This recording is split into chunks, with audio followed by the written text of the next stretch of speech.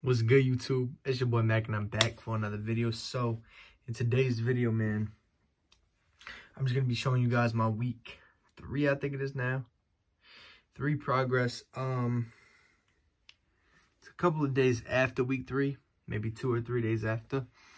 But that's just because I had school and everything like that. Today's my day off, so I get to, come and record a video real quick. But I washed my hair 2 days ago. I only washed it with African black soap. Didn't use any of the Jamaican Shea Moisture, Jamaican black castor oil, Shea Moisture shampoo. I didn't use any conditioner. I just washed it and then got out and did a comb method and everything like that. Comb till dry. So I only have curl enhancing smoothie on my hair. And let me grab my comb. Let me grab my mirror. Alright, so this is, oh, my crown is a little bit messed up, but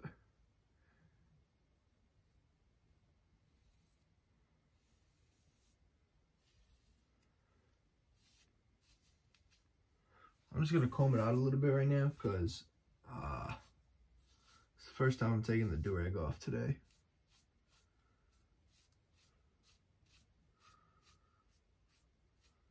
Alright, anyways, this is the top of my head, my right side, my left side, the back. My back is my weakest side of all of them, and this one's my right side. My right side and my back side are weak, but my left side is pretty strong. And my top is pretty strong too, but I do have a couple of forks from not brushing for so long and everything like that. But yeah, man, I've still been slacking a little bit on the brushing. I'm not gonna lie to you guys. I've been brushing here and there, but nothing like I used to, just because school is my main priority right now. So, I could find time to fit it in, but sometimes I forget about it and I just get too busy, But basically, I do one washing style every week, and basically I've been brushing my hair like 3 times a week maybe. But the days that I do brush, I try to make sure that I get at least an hour and a half, 2-hour session in. Really, this is all I've been putting in my hair, this right here. Now, I know I had made that gel method, and yes, that's a good method to follow if you want to get some nice lay and shine or whatever on your hair. I don't know that I'm really going to be using it too frequently, just because I'm not crazy about the way that gel feels in my hair. To me, it feels better than pomade does in my hair, but I'm not crazy about the way that it feels.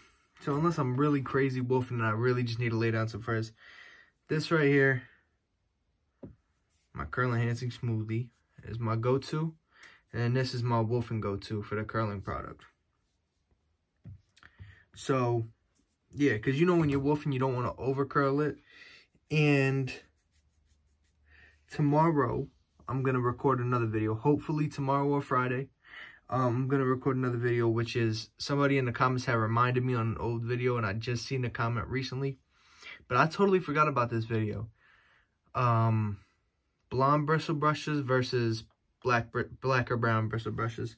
So I'm going to do a comparison on that and which one I prefer and which one I think is better for straight hair waves and everything like that. I'll go in and, explain the differences and everything like that.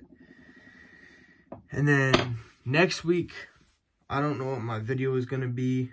Maybe a crown isolation method, because I've been getting that question a lot. And I have a hard crown to work with, so I can show you guys a crown isolation method and what, my steps are. But yeah, basically my products, this is not a daily thing I use, the gel.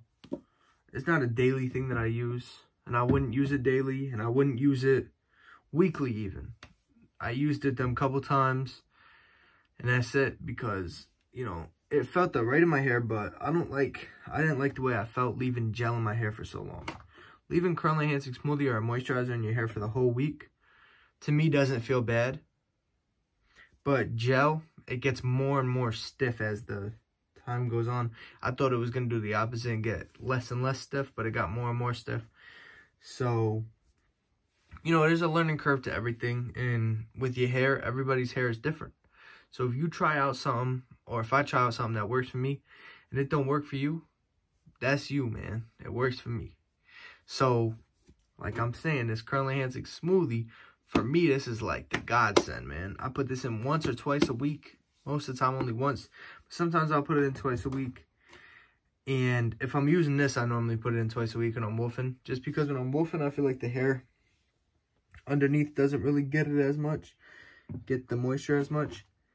And now, if my hair is super dry, this is a new thing that's in my arsenal. You guys know a little bit about this. I talked a little bit about this. This is a leave-in conditioner.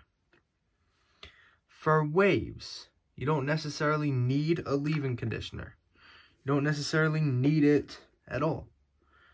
Now with the curl enhancing smoothie, you need that. You need some sort of a curling product that works for you. This, my friends, is not necessarily to make your hair more curly or even to make the waves pop even more.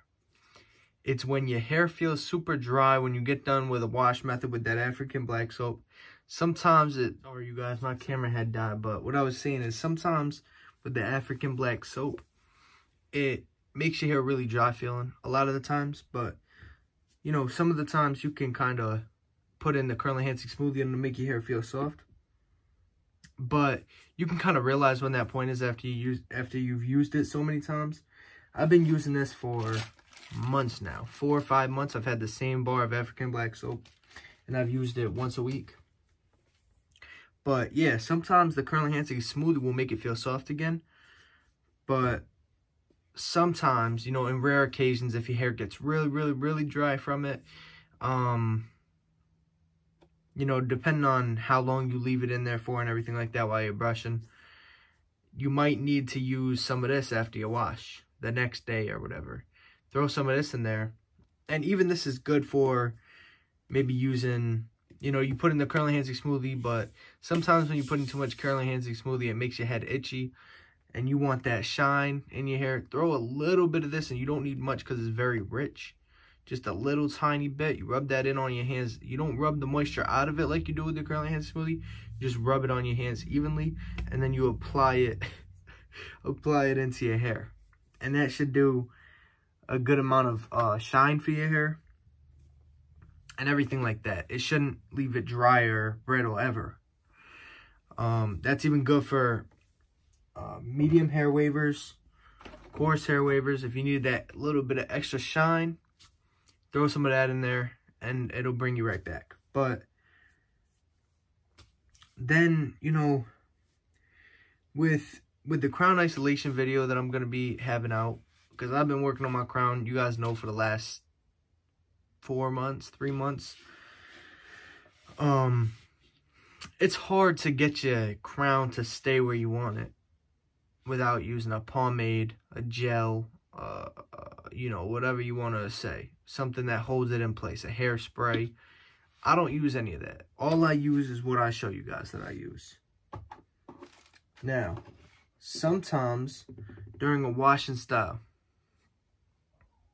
this is basically conditioner that I put together on my own. It's honey, some old conditioner I had left over, and some coconut oil mixed together. Now you guys can see that. Wait, let me turn down the light a little bit so you guys can see it. I want you guys to be able to see the consistency of this. Look. See how it don't pop out of the jar? It's thick conditioner. See that? It's thick conditioner. So, you know, that's also for if you're doing a washing style. A washing style, I'm talking about. Not a wash method, a washing style. Because most of the time I do a wash method, which is like that Bori wash method, where I just put some soap in there, brush it in, and then hop in the shower and wash it out. So yeah, that's what I do most of the time. But sometimes I do a washing style if I don't have the time to wait on the Bori method and brush it in and everything like that, or comb it in. but sometimes you need that extra moisture during the washing style. So you grab your conditioner, whether it's a conditioner that you added some coconut oil to, or a conditioner that is already vital in everything that you need, like this one right here. You don't need much of this. Look, I still have a bunch of this, and I've been using this almost every wash. But basically, this stuff or this stuff, you put a little bit of it in, and then you put it on top of your lather, is what you can do. That's going to be another method that I'm going to have coming out, because apparently a lot of people have never done that. I've done that since I was a little kid, you know, with my hair, and it always seemed to work for me. It was just something that I found that worked for me, and nobody ever taught me it. Nobody ever showed me it. I just did it on my own one day, and it works. So, yeah, that's really good on the washing style. I'll explain that a little bit more, maybe in a video next week. Let me know down below if you want to see the wash method with the conditioner or the crown isolation method. Let me know down below in the comments below. Because you know, if I put out one of them, then you guys will probably still be asking for the other one, but I want to put out what the majority wants more. So yeah, that's gonna wrap it up for this video. I think it's about 10 minutes now. I don't know, because the camera had died back there, but I think it's about 10 minutes. So yeah, man, you guys stay brushing, stay motivated, and I'll catch y'all.